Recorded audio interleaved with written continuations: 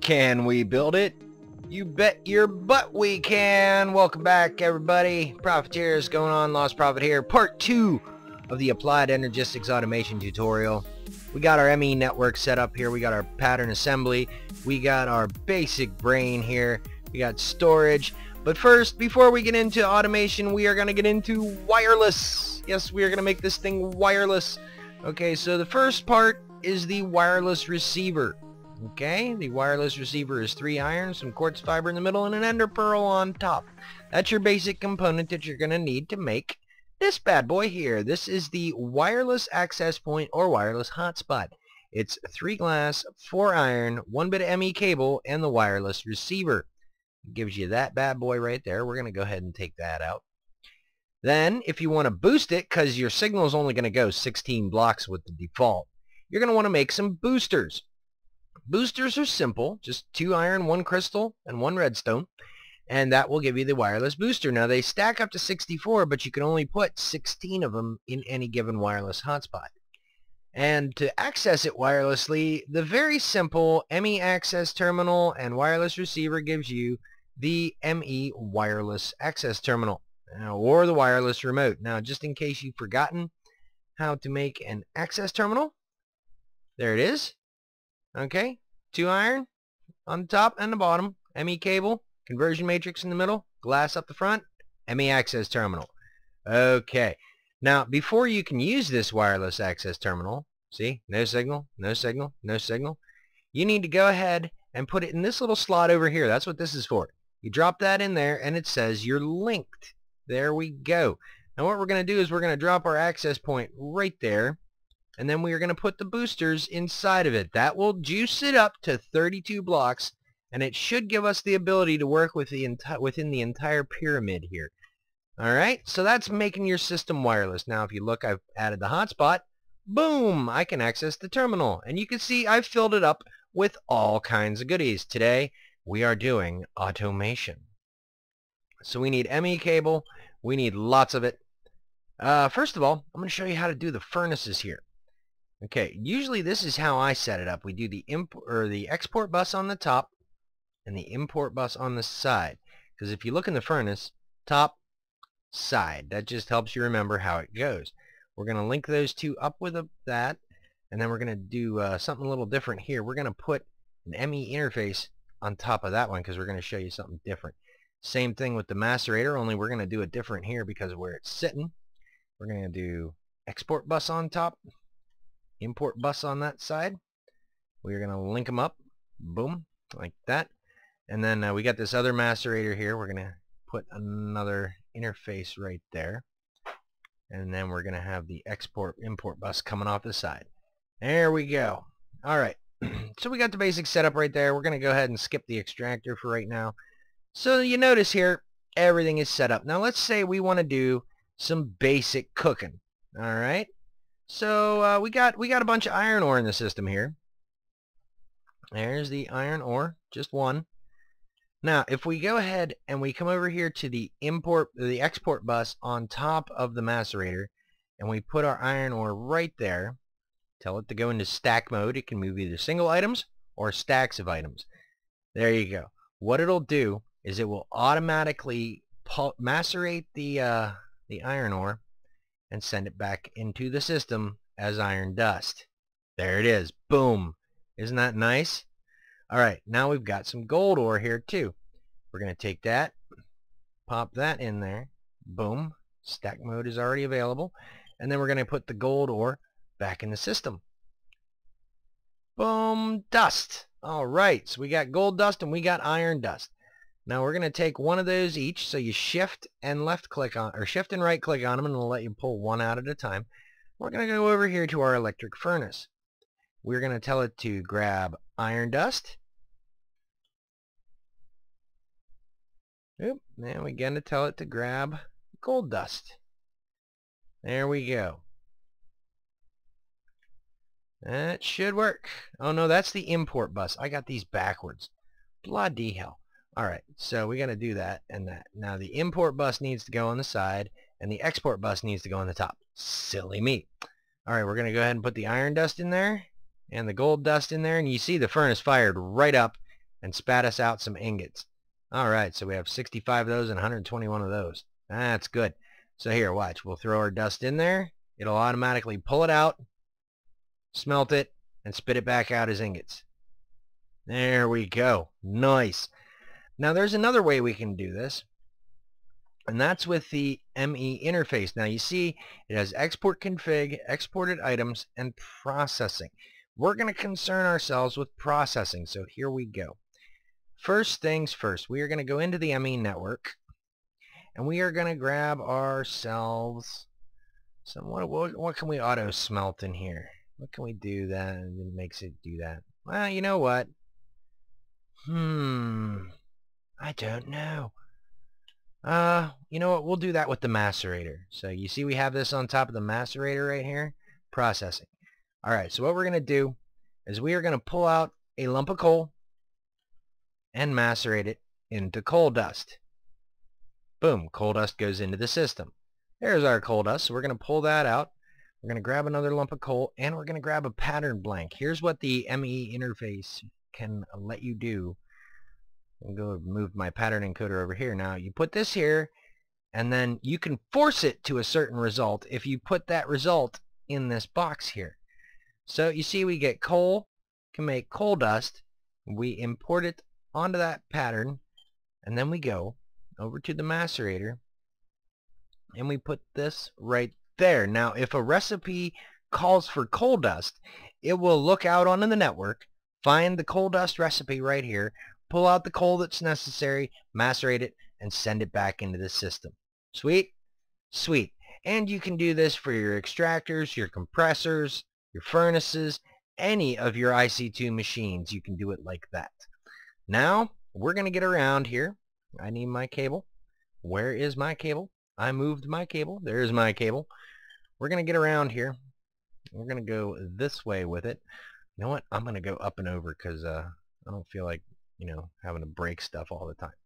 So we're going to go up and over, and we are going to go over this way to our thermal expansion machines. There we go. Now thermal expansion's kind of nifty because you notice they have the colored inputs for the automation. We're going to start here with the powered furnace. So we're going to put the export bus on top on the blue slot, which if you configured it in here is your input. And then your output needs to be gray. I find that colored outputs just do not work, but the regular gray outputs do work. So we hook that up, and there's how you can automate a powered furnace. Anything that can go in a powered furnace you can put in there and pull out of there.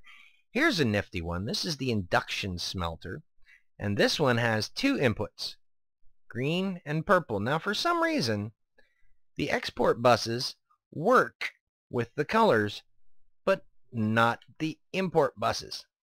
So if you have two things in there, you can smelt that. We're going to go ahead and set this up. Stack mode. Alright, we're going to set that up in a little bit, but first we're going to go over here to the pulverizer, and we are going to set up the, no, we just want to come off the network like that. There we go. So we got our export bus going right there, our import bus going right there. Link them up. And then if I get into my inventory here, you'll see that I have some silver ore and some lead ore. So what I'm going to do is I'm going to go ahead and I'm going to put the silver ore in there first because I want some silver pulverized. And then we'll put the lead in there second. Now you can see, drop the lead. It's already started pulverizing the silver into pulverized silver. So then what we can do is either the powered furnace or the electric furnace, doesn't matter. We can go ahead and send that into there. Boom. Put it in stack mode, and it will automatically start smelting our silver into ingots. Very cool. Now, I'm going to throw that back in there, that lead in there too. And now that we have silver ingots, we can show you what we can do with the induction smelter. Okay? So you know how to make electrum, right? Electrum is gold smelted with silver. So we are going to put silver right there in that input. Notice the silver is going in there. And then this input, we're going to put the gold. Boom. And it starts pumping out electrum 2 by 2, and the electrum of course gets pulled right back out and into the system Very nice. All right. So now we're going to get a little tricky here. We are going to use the magma crucibles and the liquid transposers, and we are going to set up a system to auto-craft some tesseracts and some redstone energy cells. Be right back. Alright, back here at the brains of our little ME operation, we're going to show you how to automate the process of a redstone energy cell two different ways. There's the two-step way, and then there's the one-step way. So first, we need to encode a pattern for each piece of the redstone energy cell. First of all, we need the redstone conductance coil, which is just two redstone and an electromagnet in there. We're going to go ahead and put that in there. We're going to clean that out, and then we need to make the energy cell frame. 4 hardened glass, 4 electrum, and a diamond. There it is. That is the empty energy cell frame. Encode. Alright. So we actually need to encode 2 of those. Boom. We're going to do that there and that there. And then we're going to put that in there and that in there. And we are going to hold on to this one. So, actually, no, wait. We don't want to hold on to that one. We want to take that one out. That was a goof on my part. Alright, now that we have our empty energy cell frame taken care of, we are going to go ahead and start the process here of making a redstone energy cell. Now, we got the crafting recipe for the empty frame right here. We're going to switch over to crafting so it doesn't jump on us because it's still making stuff. We're going to go ahead and begin. And that should give us one empty redstone energy cell. I know I got the stuff in there. Why are you not giving it to me? Ah, because I'm in crafting. There we are. Okay, we've got one empty energy cell. Now what we can do, we can come over here and we can drop this into the export bus. This is the two-step way. Okay, so now the export bus, whoops, wrong one. We want to put that in the export bus right above the liquid transposer. There it is. Move it into stack mode just in case. Alright, now what we can do is we can go ahead and we'll cook another one up. Go into crafting here. Cook another one up. Begin. And we're going to switch it over to stored items. And eventually you'll see a full redstone energy cell frame come out. Where is it at? Where are you at, dog? Where are you at, dog? It's in the liquid transposer right now. You can see it lit up down here. And it's going to spit us out a full redstone energy cell frame when it is done. Give it a moment here. Take a break, make a sandwich, you know, do what it is you do. And there we go. It should pull it out and put it in the network now. Oh no, it doesn't want to. I have to make that gray. So we're going to go ahead and pull that out right now. Yeah, that is the gray side. Oh, I don't have the export set. There we go. That's right. Do I have it set here? No, I need that to be gray. There we go. Just making sure. I forgot to set those to gray. So now that we have our full redstone energy cell frame, we can go ahead and go over here and craft up and encode our redstone energy cell. We need 3 electrum ingots. We need 2 lead here. And you know what? I didn't bother to make the conductance coil. That was silly of me. So we're going to go ahead and make one of those. Blink it over to here. Grab that. Alright, so we got the conductance coil. Silly me, right? Silly me. I'm human. Alright, so now we can make with our lead ingots and our electrum ingots an empty redstone energy cell. That will get charged up. So we can go ahead and encode that. And we can throw that in our pattern encoder. And now what it'll do is it'll create a two-step process by which we throw in the empty frame. It goes out to the liquid transposer and gets filled up. Like so. Okay. Once that gets filled up, it'll go back into the network and we can go ahead and two-step craft this whole thing. Or what we can do is we can automate this incredibly. So we send that into the liquid transposer like so.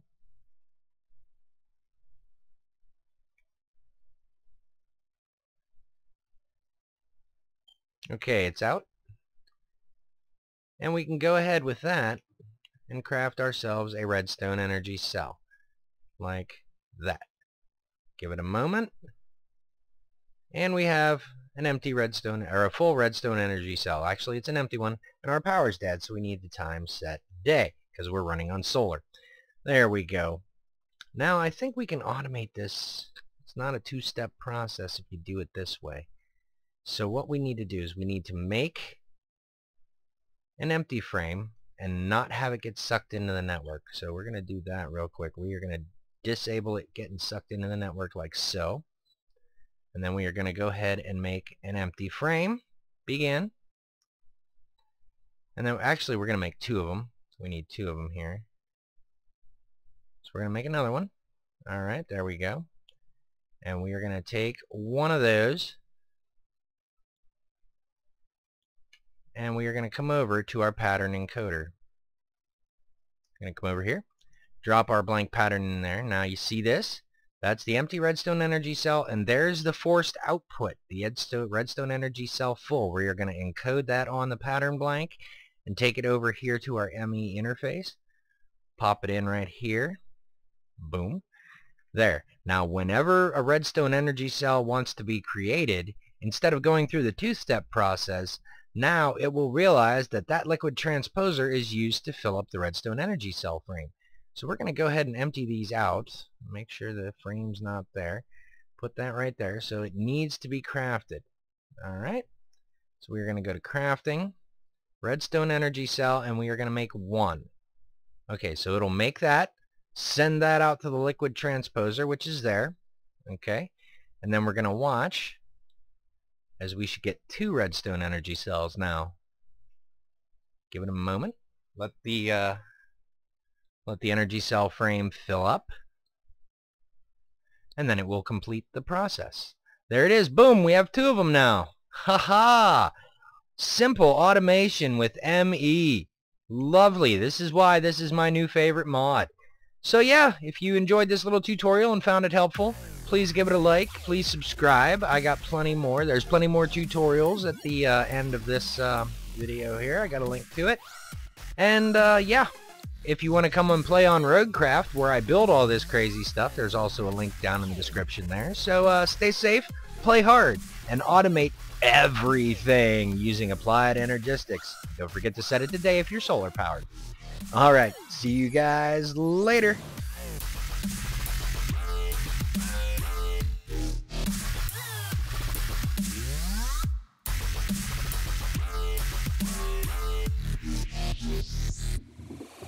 Drop it.